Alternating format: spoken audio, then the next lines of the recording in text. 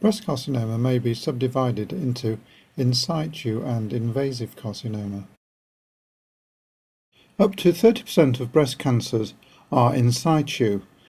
Approximately 80% are ductal and 20% lobular.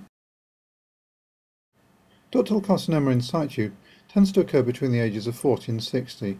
The size varies from approximately 2 to 100 millimeters. 90% of cases of DCIS are detected on the mammogram because of the microcalcifications. 5% present as a palpable lump. Another way they can present is as a nipple discharge or Paget's disease, where the tumour cells spread through the skin of the nipple. Untreated, it is thought that at least 40% of cases of DCIS will become invasive breast cancers. This is the histological appearance of DCIS. Necrotic tumour cells form the debris at the centre of the duct. When the breast tissue is sliced, the necrotic debris extrudes from the duct rather like a comedone, hence the term comedonecrosis.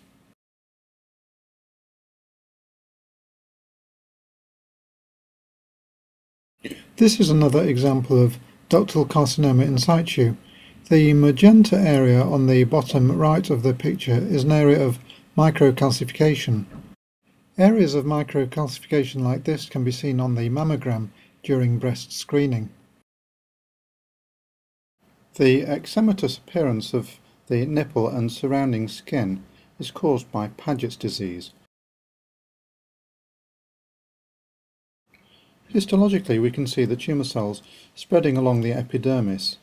This produces the gross appearance of the rather flaky erythematous skin in Paget's disease. This type of spread is known as pagetoid spread, and it also occurs in other sites such as the vulva.